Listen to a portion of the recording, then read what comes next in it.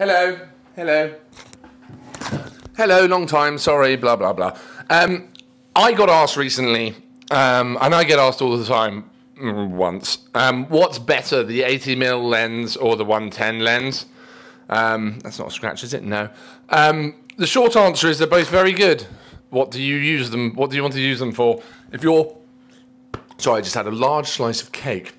If you are looking for pure play portrait photography, if that's what you do, and don't have illusions about this because this isn't tremendously good for anything else, if you like to take portrait photography and you have the space to do it, this is the lens that you should buy. It's the 110. It weighs 1.2. I've actually got a scale here. Weighs nearly 1.2 kilos. Okay, that's not light. To convert that into pounds, just go to Google. But if you are a pure play portrait photographer, you are going to enjoy using this because it is a superior lens to the 80mm in almost every aspect, except for the fact that if you're doing portraiture and other stuff, this comes with me most occasions. I love this one, but it's so specialty and niche that if you're traveling a lot and you've got a limited size backpack or even a reasonably sized backpack, you're not going to be able to carry too much lenses to get the coverage you need.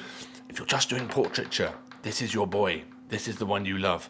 The 80mm is a fantastic lens. It came out early. I've owned it since March. I've used these extensively for what I pass as professional work, but I'm not showing it to you guys because I can't be asked to hear your, oh, I don't like the chromatic aberration on that one. No, your composition sucks. Can't be asked. My photography is available on Instagram if you want to go and troll me.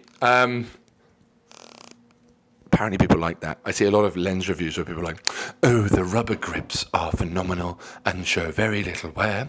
The gaskets are extremely high quality. And from an optical, it's all bollocks. All you care about is the actual image you're getting out of the camera. This one will get you a better image in less circumstances. This is the one that if I was having my time again and I had to choose between the two, I would buy this one.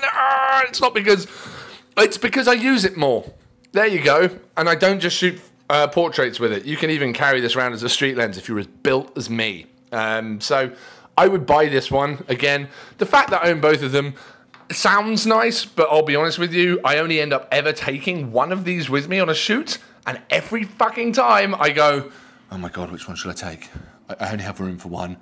Am I going to do more portraiture, or do I want to stand a little bit back? How much space am I going to have in the shoot? So it almost always defaults to this one because mostly I'm a little scaredy cat when it comes to bringing the wrong lens.